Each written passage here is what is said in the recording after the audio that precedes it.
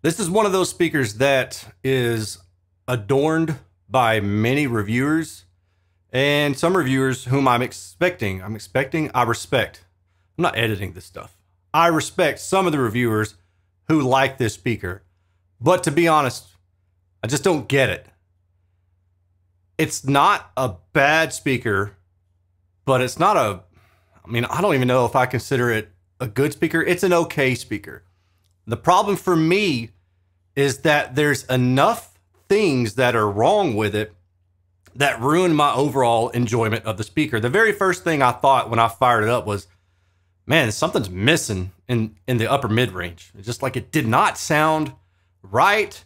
And as I kept going through tracks, I consistently noticed that things sounded mellow in the mid-range and not the warm kind of sound, because warm usually is what happens when there's more mid-range presence than there is higher frequency. And in this case, it was kind of the opposite of that. Actually, it was the opposite of that, where the higher frequencies sometimes were really shouty, particularly the sibilant area from 4 to 8 kilohertz was very sibilant. Every single track that I listened to was especially sibilant, and I just don't care for the way this speaker sounds. But I do get why, if you don't have a reference, you might like this speaker. And I know that maybe it sounds condescending, and I don't mean it to sound that way. My point is that when you don't have an idea of how something should sound via a reference playback method, either stereo speakers or headphones, something that gives you a good idea of how a recording is supposed to sound via the recording itself, then when something comes along and it's kind of all right, you may pick up on those things, but you may also question your own hearing, or you may think that, oh, well, these other people said that this speaker sounds good, so maybe I just don't know what I'm listening for. And that's the part where I would say, don't be afraid to trust your own gut, which could come back on me when I tell you that I don't like this speaker and you're saying, well, I love it, Erin, you're wrong. Okay, cool. Trust your own gut. But what I'm telling you is what I heard.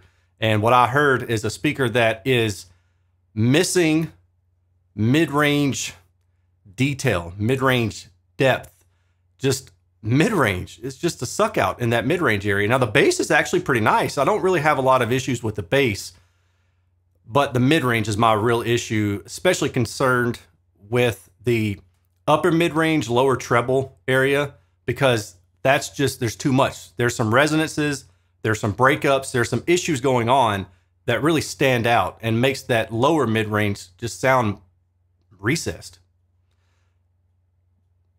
Let's talk about what I heard by looking at the data for this speaker. But before we do, let's just take a quick look at the speaker, and I'm going to run through some specs.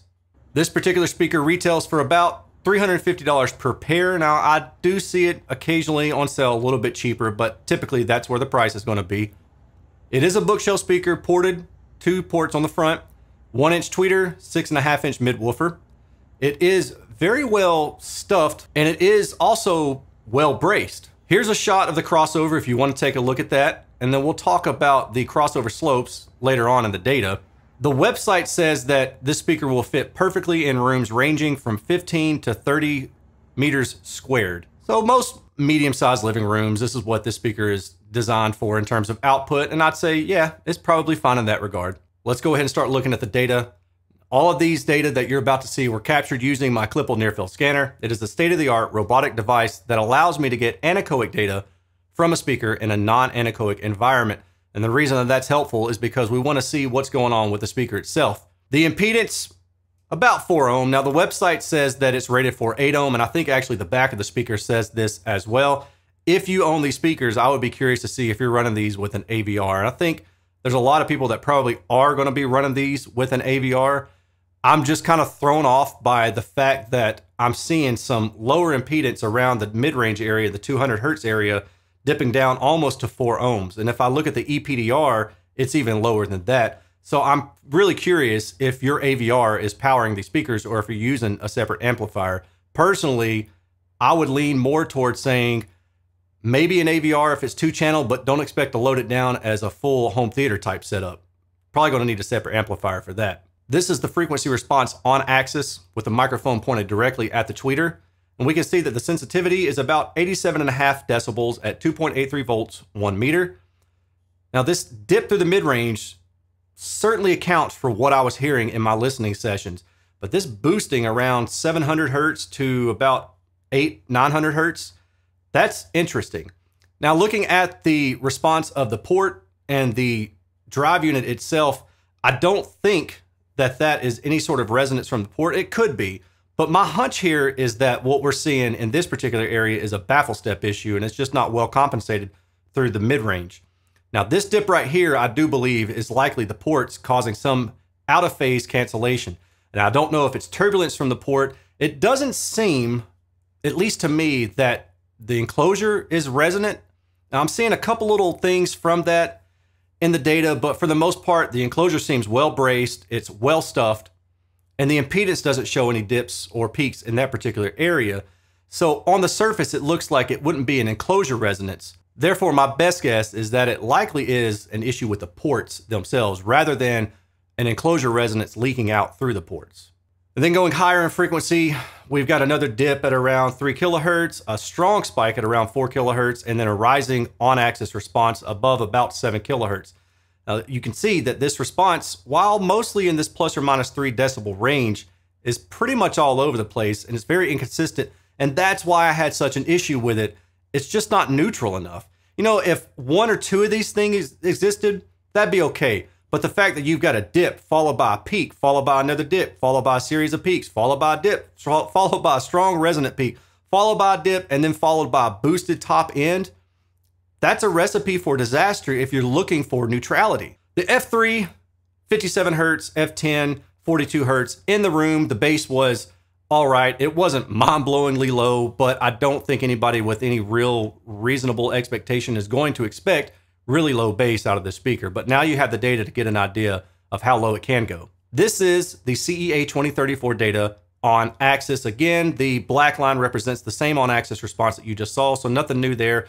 But let's go down here and look at some of the directivity issues. There's a directivity issue at around 1.2 kilohertz, again, likely from the ports, especially because it's a dip. That makes me think it's an out of phase characteristic. I've seen this time and time again with front ports.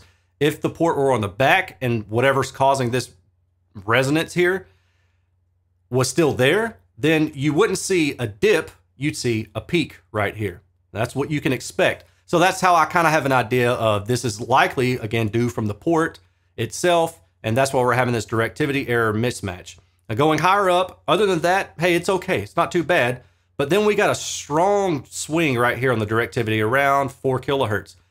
Why is this here? Well, more than likely, it's where the tweeter is crossed over to the mid-range and it's crossed over way too high. We'll investigate that a little bit more. If I turn the speaker 30 degrees off axis, does it clean up the on-axis response? Does it clean up the directivity errors? Well, I mean, it kind of flattens out the top end, right? Well, we don't have this boost that we have right here on the 0 degrees. If I go back to 30 degrees, it flattens it out. But the interesting thing is that now you have some mismatch in directivity in the listening window, where the listening window sits on top of the on-axis response. Now we'll go down here. This dip is still there. I expect that to be the case. All these peaks and dips, by the way, are all still here. None of them are really affected. And then down here, the directivity is not as severe as a mismatch as it was. If I go back up, you can see that it was more severe and more of a trough through this area. But if I go back to 30 degrees, then it's better. And this kind of goes into what I heard as well.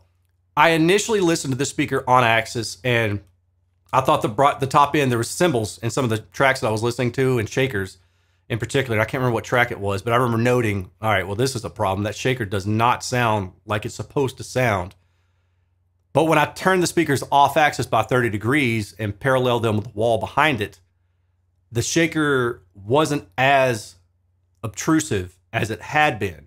So that made me realize that, okay, well, there's a top end spike directly on axis, but if I turn them off axis, that top end is alleviated. But all these other issues, the dip, the peak, the dip, the peak, the dip, the peak, the blah, blah, blah, it's all still there.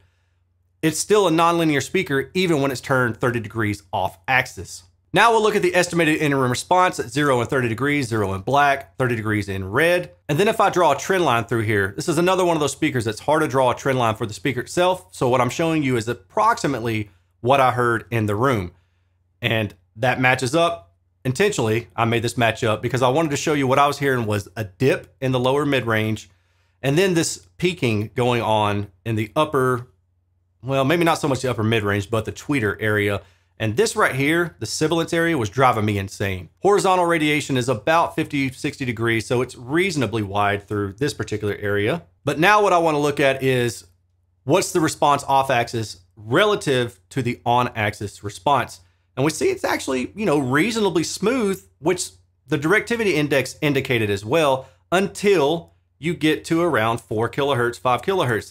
There's a dip. So there's something going on in that area that's causing a directivity mismatch. Vertical response, you better stay within about plus or minus 5 degrees. You can go maybe 10 degrees below the tweeter line, but if you go above 10 degrees, that's going to be a problem. You're definitely going to hear a hole in the response. It's going to be even worse than it already is directly on axis. It's not a good thing. Stay on axis with the tweeter. Distortion, it's okay. It's not great. At 86 decibels at 1 meter, and then at 96 decibels at 1 meter, now we've got problems. Harmonic distortion is high. Are you going to hear these things? I don't know. I can't tell you that for sure because it depends on a lot of things that I'm not going to get into, but if you're interested, click the card above where I had a conversation with Dr. Earl Geddes about this. The real pointer, though, is that these kind of things are signs and indications of engineering, not excellence, but maybe the opposite of the word excellence. It just indicates that this speaker needs work in terms of distortion, especially that third order distortion around this 1 kilohertz area. Notice that's where that dip was on axis and even off axis as well. And I attributed that likely due to the ports. And then we've got stronger second order distortion around here at about 2 kilohertz as well. So there's a lot of weird things going on with this speaker. And now with the multi-tone distortion, we're hitting almost negative 20 decibels. So this speaker is not going to get loud. What happens if you use a subwoofer and cross it at 80 hertz? Let's see. None of the upper mid-range distortions changed at all. They're all still there. I mean, the spike severity changed, but it's still there. So this speaker has distortion limited output capability issues. And now we look at compression. Let's say we wanted to listen to this speaker at 76 decibels, but we wanted to have 20 decibels of dynamic range because we listen to music that is mixed and mastered well, and it's not limited and compressed all the heck and back. And we were going to sit 3 meters away. That means we need to look at the 96 decibel line, which is the blue, which says, okay, it's all right. As long as you don't play the speaker too loud above about 80, 70, 60 hertz, you're going to be okay within reason. But it is interesting to note that we have some significant compression at the higher output volumes around 3 kilohertz. Now, what's going on here? Let's see. This is the near field components of the speakers measured with the microphone right up on top of the drive units. Tweeter's in blue, woofer is in red, and the port is in black. So let's go back and kind of get an idea where the crossover point is. The acoustic crossover point is going to be around 2.5 kilohertz. But we see that this is a really gradual slope. So the crossover slope on this speaker, pretty mellow, I would say. I have to account for the loss of baffle diffraction here, so we can just kind of look through around here and say there's some weird breakups going on with this speaker above the crossover point, and then the tweeter level doesn't quite seem to be correctly matched. The tweeter needs additional padding. It also needs some breakup control there. This dip right here, I don't know if this is an artifact of the near field measurement and maybe the port is leaking into this measurement. I don't think that it is, but it is concerning because this should not be here at all. This should be smooth right through here, especially with a near field measurement. And then the port, we see some resonances going on here. Now, this is what I was talking about earlier, this peaking right through here, because the port measures with a peak around 1.2 kilohertz and the ports are on the front of the speaker, that port resonance is causing the woofer's response to cancel out at that frequency. And we can see that in this frequency response measurement. That's what I was talking about earlier. With the strong issues of distortion that I saw around 3 kilohertz, it's tough for me to say exactly what's driving that. Part of me wants to say that the tweeter slope is too shallow. The other part of me says, well, looks like I've got some kind of breakup mode of the woofer itself going on, but I can't say. Now, I did actually measure the other speaker near field, and I got pretty much the same results. So this wasn't a one-off thing with just a bad single unit. Both of the speakers showed this trait. All in all, part of me understands why people like this speaker, and the other part of me wonders, what the heck are they listening to? And that's the honest truth.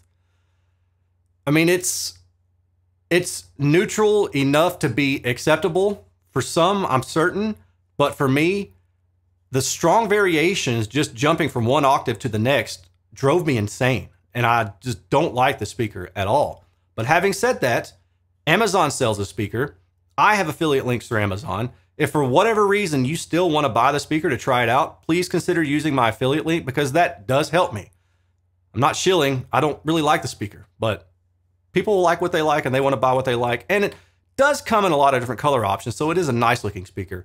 It will take reasonably well to equalization. So if you have something like a mini DSP or your AVR has equalization built into it, it will take reasonably well to that, except for that 3 to 5 kilohertz area. That's going to be the problem area because there's a directivity mismatch there. You can't fix the cancellation at 1.2 kilohertz. I don't think that particular cancellation is a big issue. Could be worse. At least it's not a peak, but if it were a peak, you could bring it down. So there's that.